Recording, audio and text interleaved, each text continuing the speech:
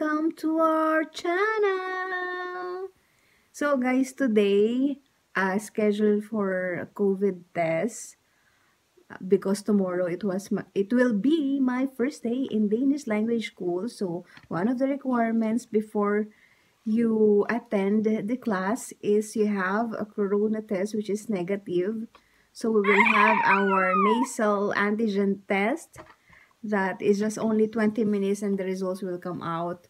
Tapos they will text you. They will text you the results and they will text you the results. So, yun, ganun lang kabilis. So, samahan niyo ako guys sa COVID Center. See ya! COVID test muna tayo. Yan.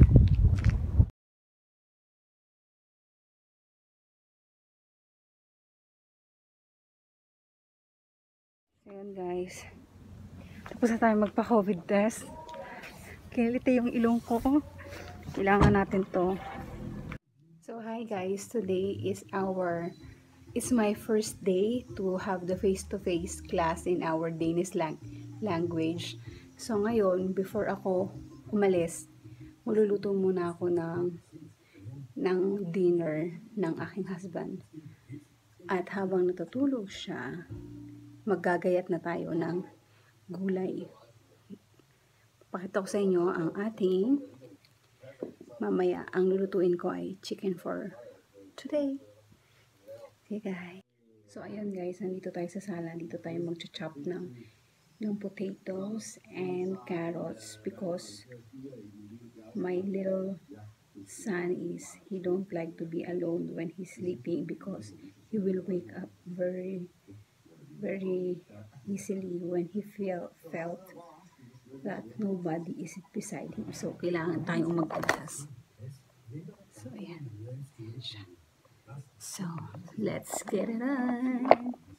Yan. So, meron ako dito magagayat. Ayun guys, ang ating mga kailangan for my chicken alalaya. This is my own recipe. So, of course, chicken, oregano, paprika, salt and pepper, walang kamatayan, at yung cream na ilalagay natin para mas maging masarap yung sauce at chicken cubes. Yun lang. Ihalo-halo lang natin yan at ilalagay natin sa oven.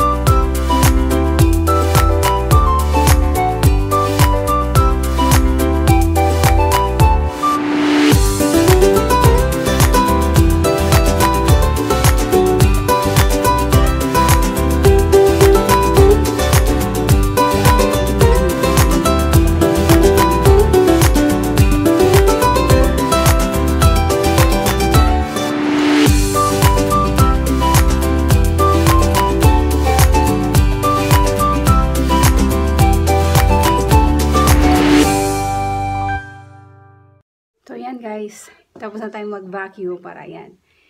Medyo malinis na ang ating living room bago tayo pumasok sa school.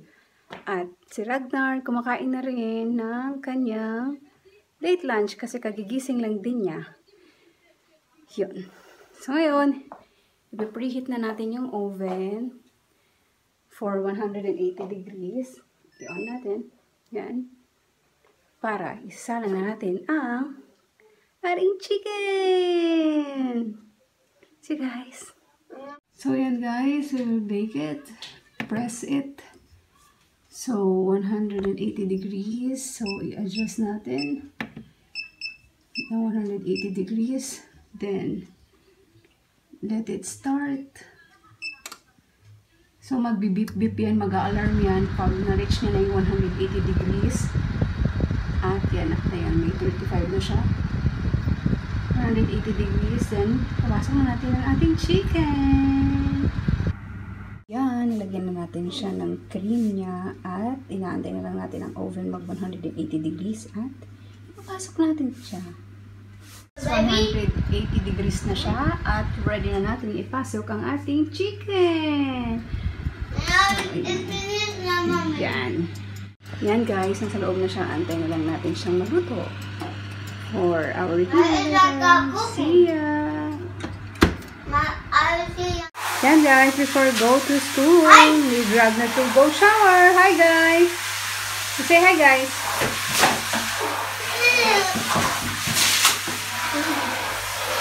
Hi!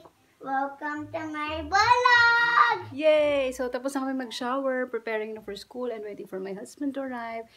And he will send me there in the language group. See ya! My book! Finish! Yan guys, salakad na tayo papunta ng ating Sprog School.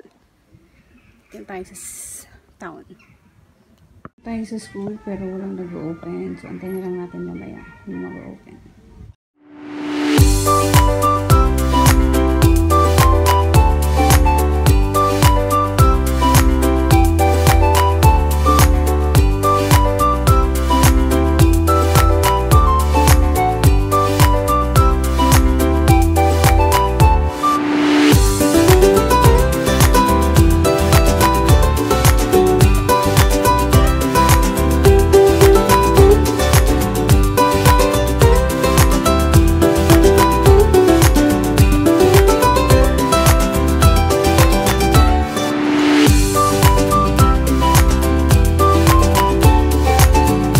So, hi guys. Yun, tapos na ang ating Danish school for today.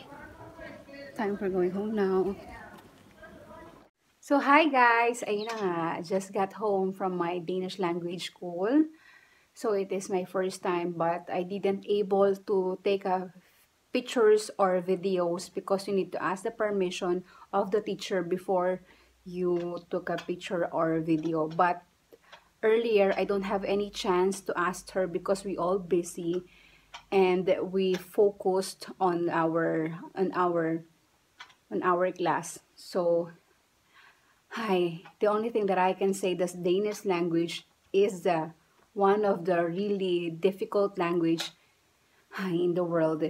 It's not about, when you write it, it is different in how to pronounce it. So, thank you guys sa pagsama sa akin today and see you on my next vlog. Bye-bye!